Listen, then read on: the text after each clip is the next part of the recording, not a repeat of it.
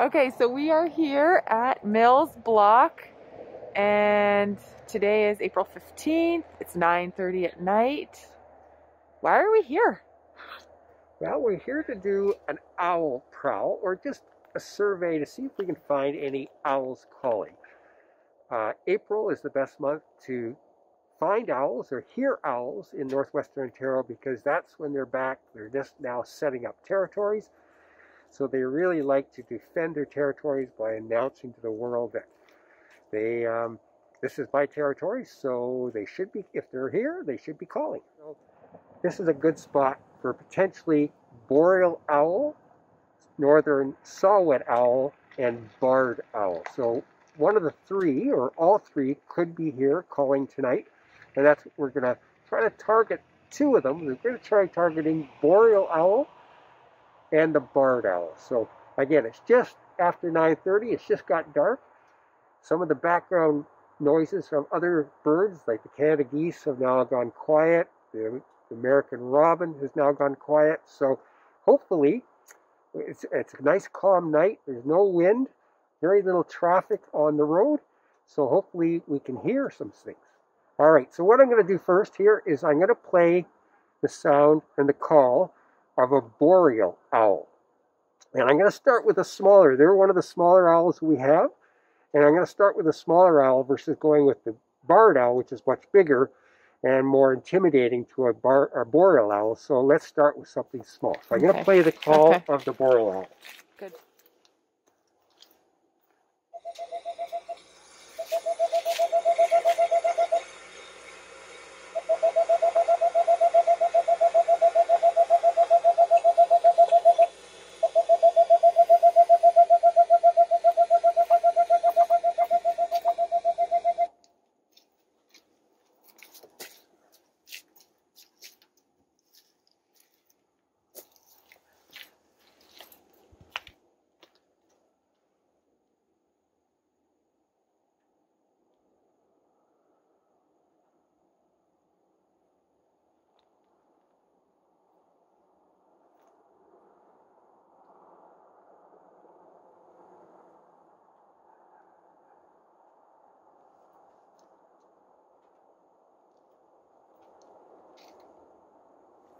So Brian, you'd mentioned that you play the call and you just maybe play it once, maybe twice, and then you wait and listen. How long would you wait and listen for?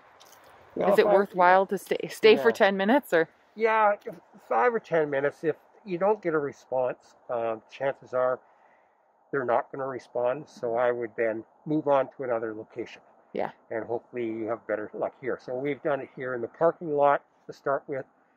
So what we'll do is we'll walk in 400 meters to the next beaver pond, and we'll just go and we'll do some passive listening in there. We'll see if we can find them in there. Yeah. Okay. And maybe they're just not calling tonight, but who knows? We may hear some other sounds tonight. Yeah. Sounds good. So the reason to play the call is that these owls will respond to another owl in their territory. So one of the things you want to do when you're doing an owl survey or an owl prowl is to use the callback that we're playing very little, just 1 or 2 calls, and then shut it down because you really don't want to agitate these birds when you're out here. So it's best just to see if you get a response, and if you don't, then move on, maybe try another location. So we've listened to the boreal owl, so now we've listened passively to see if we hear anything. We haven't got any response. So now I'm going to try the barred owl and see what happens there. So 1 second. Okay.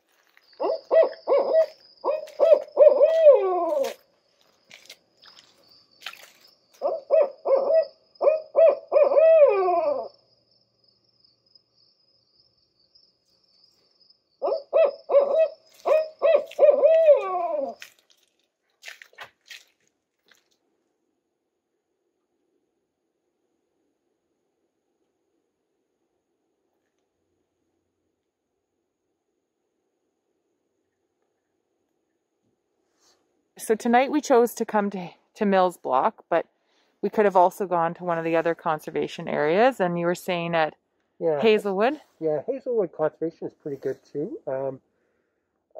those up there, I would try listening for the barred owl. There's been a pair of barred owls up there for a number of years, so hopefully they're still there and they should be calling.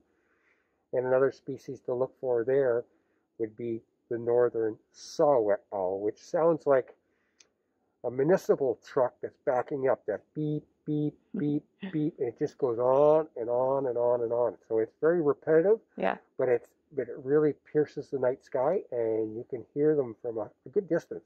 For a little small little owl, they sure make a big noise. Yeah. So that's something up at Hazelwood. So it'd be just from the parking lot there would be a good place just to sit just at dark and listen. And you might get lucky there too. Awesome. Now, if someone wanted to get to know their owl sounds before heading out, what site do you recommend? Probably one of the better ones is one called the Cornell Laboratory of Ornithology. Yeah. And you can just type in all about birds. Mm-hmm. And that will take you to their website, and you can just type in the species barred owl. Yeah. And it'll bring you up all the information about barred owls you want to know. Yeah. And it's also got sounds. So you can just click on the sounds, and it'll come up with the different calls of a barred owl from the adults, even right down. I think it's got the chicks food begging down there too. So, Yeah, yeah. So you have a variety of the different calls from all over North America. The barred owls, they're all similar, but slightly different. Right. Yeah. Okay, awesome. So yeah, that's a good place to start. So we've arrived at the pond, second pond. Yeah. So we come here. It's a nice wide open space. So if there's any owls calling across the beaver pond, we hopefully should be able to hear. So it's just a matter of now listening at this new spot, and we'll stay for 5 minutes and see what we can hear, and then we'll move on again and see what we can find. And one of the reasons we're doing it middle of April is because a lot of the background noise you're going to get as the spring advances, because we're just starting to hear frogs calling, wood frogs. And in another week, this is going to be overpowering with wood frogs calling. Yeah. So there's going to be a lot of background noise with them, and you're not going to hear, or it's going to be more difficult hearing the frogs calling. So finding a quiet time just before the frogs come out is really ideal. Thought I heard something in the distance there.